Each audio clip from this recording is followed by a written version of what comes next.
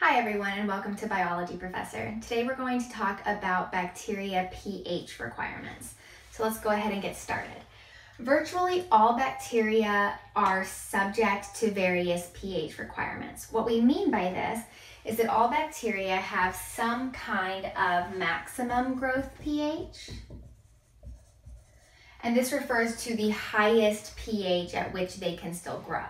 They also have a minimum growth pH, so that would be the lowest pH at which they can grow.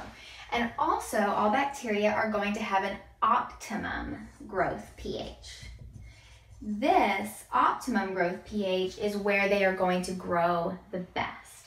We can actually classify bacteria based on these pH requirements, and they fall into three main groups. So here on this graph, on the y-axis, we have the growth rate. Higher up will be the optimum growth. So the optimum growth for this group is here.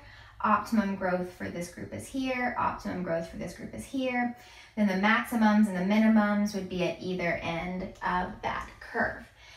So the first group of bacteria that we can classify based on pH requirements are those that have an optimum at pH of 5.5 or less. Remember that 7 is neutral, anything less than that is acidic, anything greater than that is basic.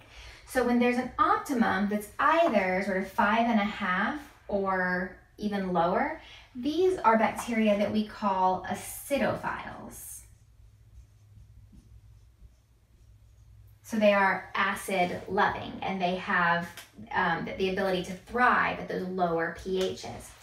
The next group are the ones that have optimum growth pHs between 5.5 and 8. So right around that sort of pH of 7 that's neutral. So these are bacteria that we call neutrophiles.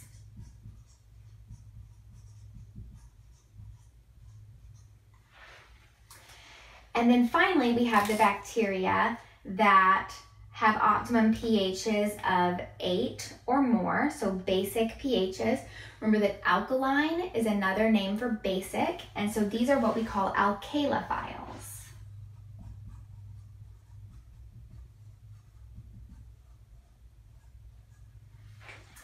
And again, different bacteria fall into these different groups. So for example, most E. coli and Salmonella are actually neutrophiles, but the pathogenic strains, the ones that can get into our gastrointestinal tracts and cause food poisoning, those tend to be acidophiles because they are better equipped to survive and to replicate and grow in the acidic conditions of the human stomach.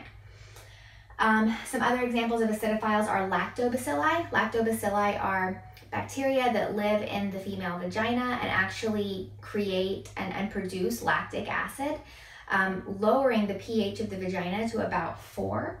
And this actually means that they can grow very well, but a lot of other pathogenic bacteria and certain kinds of pathogenic yeasts cannot grow at that low pH, and thus that protects women from having things like yeast infections. An